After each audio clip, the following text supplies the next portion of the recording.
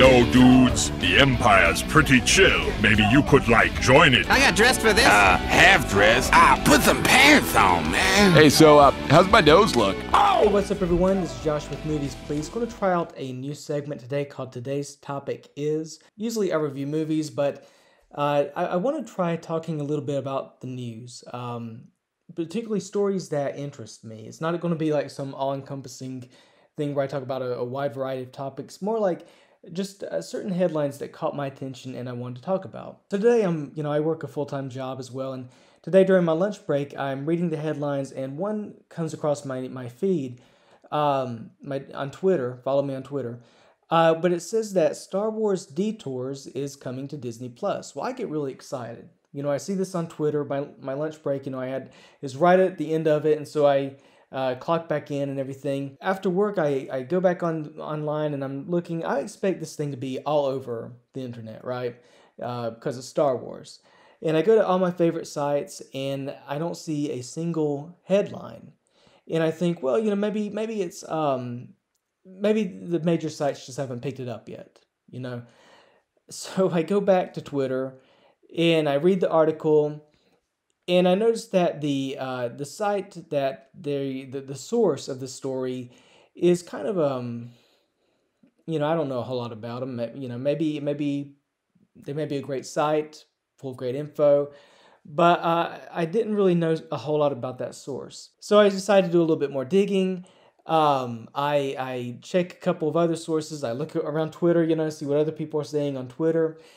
And one of the writers, I believe, of the show, Star Wars Detours, he posts that apparently take it with a grain of salt. Take the news with a grain of salt. It looks like it probably is not true. So right from the get-go, I was really excited. I'm like, yes, today I'm going to start this new segment on my channel. I'm going to start it with a topic that I'm really excited about. And it turns out the topic isn't even true, right? Figures. So instead, today I want to talk about, should Disney put Star Wars Detours on Disney+. For those who don't know, Star Wars Detours was born in a very odd era of Lucasfilm. Disney had not bought Star Wars yet. They were right on the cusp of it. Probably when Detours was announced, Disney was just about to sign those papers. But in this era of Lucasfilm, you had Star Wars Clone Wars, and that was kind of the only serious Star Wars show coming out, or project, period. Other than I'm not talking about like the video games or anything like that, or books or what have you. I'm talking about visual media, movies, TV.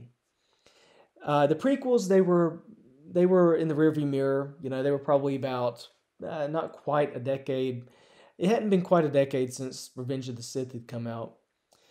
And everything that was being released in visual media was like a parody. You had the Robot Chicken parodies, you had the Family Guy parodies, and so word was when Disney bought Lucasfilm, word was that they were tired of that for a couple of reasons. Number one, a lot of the jokes were just done. A lot of the jokes, the humor that was being mined was beating a dead horse. Okay, let's joke about Luke, Darth Vader being Luke's father, Darth Vader being Leia's father. Jokes about Jar Jar Binks. A lot of them had run their course. So when Disney bought Lucasfilm, they put a pause, I'll just say, on Star Wars Detours. That's putting generous. They canceled it more or less, or what have you. Can you cancel a TV show that hasn't aired yet? I guess so, but all these episodes that had already been made were not going to air anymore. The show had quite a cast. You had a lot of the Anthony Daniels was returning to do C-3PO, Billy D. Williams coming back as oh my goodness, what is that character's name? Lando Calrissian. And then you had people like Seth Green involved. You had Seth MacFarlane, who was voicing the Emperor. So a lot of talent behind the scenes. The guy who wrote Barnyard and Nickelodeon's Back at the Barnyard, is that back at the Barnyard, Back to the Barn? Who knows? Okay, one of those. He did a lot of work on Star Wars Detours. This was basically going to be Lucasfilm's kind of like the Robot Chicken-esque type show. It was going to be, each episode was going to take a different part of the Star Wars universe and make fun of it. Here's the thing, I have actually seen an episode. I have no clue what the dislike bar for the show's trailer is currently, but when it was released, it was pretty low. But an episode leaked last year, and yeah, I watched it. I mean, and you would have too. A lot of you would have too if you had the opportunity. Some of you, I'm sure, probably did see that episode. It was okay.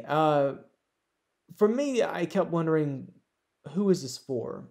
And the show's humor felt like it was geared toward kids in a way.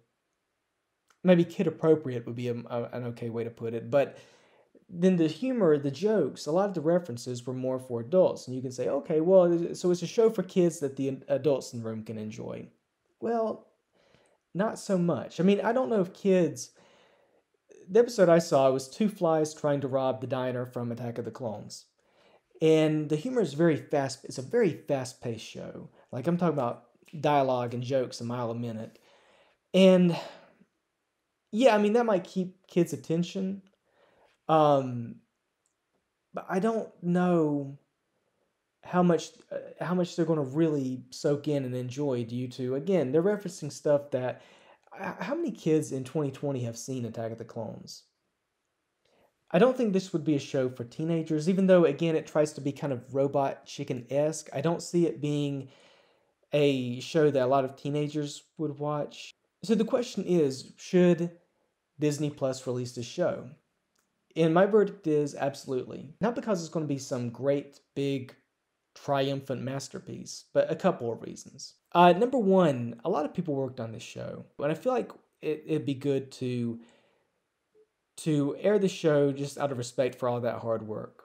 Another reason, Disney is obviously trying to find Star Wars content for Disney Plus. I mean, you have droids coming, you have the Ewoks TV show coming, you even have part of the Star Wars Holiday Special on the way. So Disney is obviously trying to find Star Wars related content. They're searching through their long lost archives to try to find stuff. If without getting too mean, if the Ewoks TV show is good enough to put on Disney Plus, then just put Star Wars Detours on there too. And then the third reason, and this is one that favors Disney's bottom line, people are going to make, if Disney was at one point concerned that people were making fun of Star Wars too much, look, the internet exists. People, it can be the most serious Star Wars project. I'm talking about just the most dramatic, 5-star, exceptional Star Wars film you can imagine. And there are going to be memes about it. Okay, there's going to be humor. People will find humor in anything on the internet. So it would work in Disney's favor to release this show that is poking fun. Okay, so people want to poke fun at Star Wars? Well, here's a show that pokes more fun at Star Wars.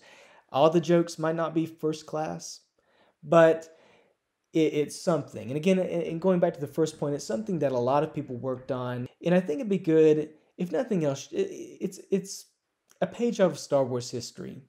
Let's see it. Yeah, it may not be 5-star exceptional.